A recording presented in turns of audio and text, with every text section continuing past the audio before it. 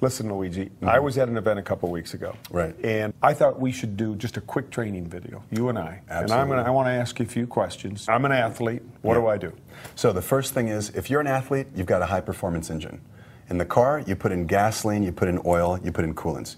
In the human body, we need carbohydrates, protein, healthy fats. Carbohydrates, proteins, healthy fats. You got it. Keep it simple. Very simple, those three things. That's all you get in nature, and we've got them in our products, in Herbalife products. All right. Super healthy. So start me out. All right. So the first thing, in the morning, Formula One. 2.5 hours before your race time or exercise time, I'd have a shake. Why? Most importantly, you got to have some fuel. So carbohydrates and protein are mixed in the shake. I mix this with water. Or milk, if you're okay with milk. I don't do so well with milk. So I put this in water with a banana and blueberries. Banana, blueberries. Why the banana, blueberries? So you've got healthy carbohydrates. You don't want to have a big glass of juice. You don't want to have a sweet chocolate bar or something. That's not going to help you. This is healthy carbohydrate that's going to get stored in the muscle tissue. It's like you're filling up your gas tank before a long trip. 2 hours before I race, take a shake. Absolutely. Okay, now is this going to give me enough calories to get through a 2-hour triathlon? It will. Well, the important thing is pre-race, the night before, you've already had your sufficient amounts of carbohydrates and protein with your dinner, so you're eating lean chicken, pasta, rice, and beans, whatever you choose to have. The night before. All right. Absolutely. So is that carbo loading? You hear that, you hear that term a lot, but now I'm hearing some people knock carbo loading a little bit. Yes? No? Yeah, carbo loading is still the same philosophy that we've had for 30 years. The only thing is you don't want to deplete your carbohydrate stores like we did 10 years ago. To keep it real simple, you're just going to have about 2,000 calories of carbohydrates, pasta, rice, beans, every day, the week before competition. Right. We call and it shakes. And shakes included, yeah. Okay. So I'm giving probably an athlete 2 to 3 shakes a day in addition to their 2 to 3 meals. That's for a week before, a month before, every day. 1 week before race day. That's what all the new science shows. Okay. So, yeah. And then the day before race day, just a little bit different on product. Yeah. I'm chilling out. Yeah, exactly. You're doing the same thing with products. The only thing is that you're not training hard. In fact, you're probably going to take a nice, easy rest day. And what's that happen? That means your gas tank really sucks up all the carbohydrates and protein.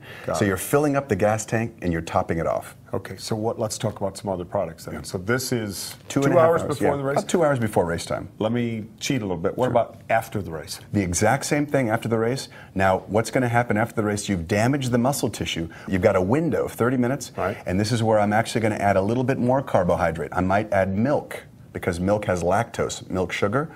That's okay. After the race, your muscles are going to really just absorb that tissue. And the word is recovery. Exactly. So if I'm an athlete, I walk up to you, you're an Herbalife distributor in a booth, and say, is this a recovery product? What do you say to me? Absolutely. This is the best recovery product because we've got a plant-based protein and we add in a milk protein.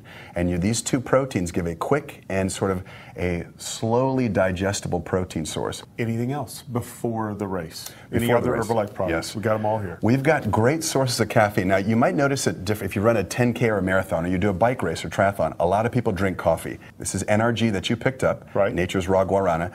I take about 1 serving, which is about 70, let's say 70 milligrams of caffeine, less than a cup of coffee. 2 hours, 1 hour? 30 minutes before race, within 1 hour. Sip it. Yeah, you can just sip it. You walk around, sip it. Exactly. And what's it going to do? Give me energy? It does a couple things. Number one, it actually liberates these fats in the body, and the fats are basically going towards the engine to burn up for fuel. Now, we're not recommending a lot, just about, let's say, the equivalent of 1 cup of coffee, which is actually less than a cup of coffee, 1 serving of NRG. So 1 serving NRG in my bottle, warm, cold, doesn't matter. I like to have it cold. If you want to have it warm, a lot of people race day are going to put it in a warm cup.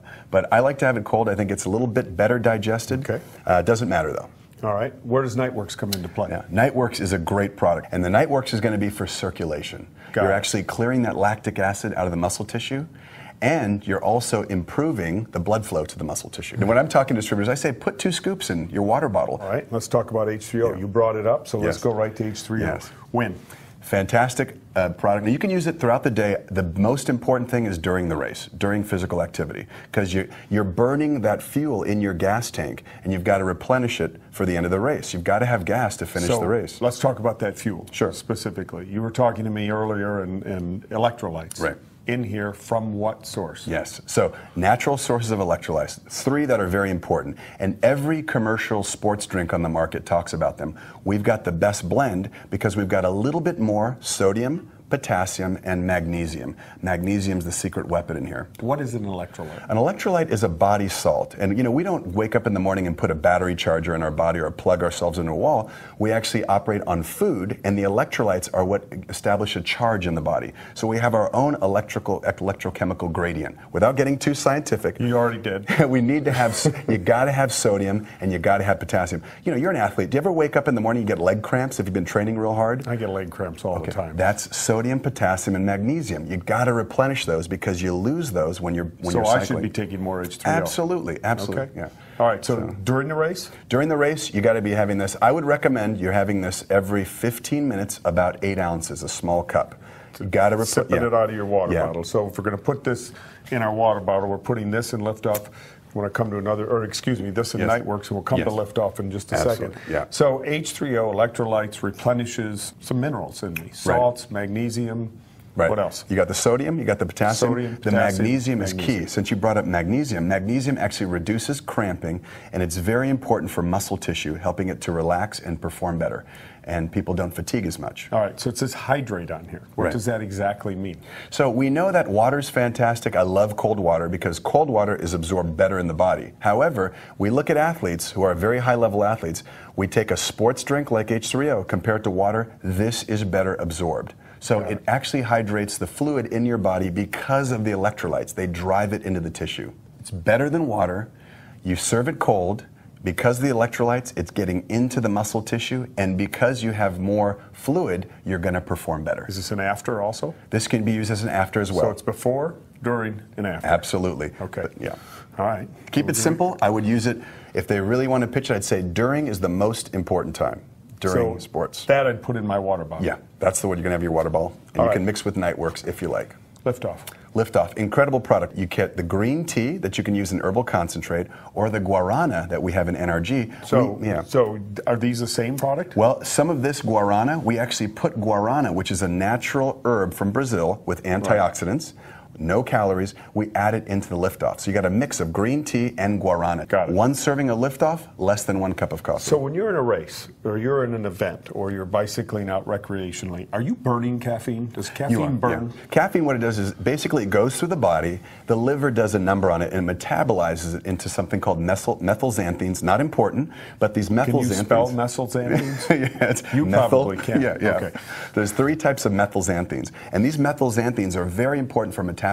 So they stimulate the central nervous system. You feel more aware. Okay. Great. Go back to distributor. I don't expect them to use that Too word scientific. or understand it.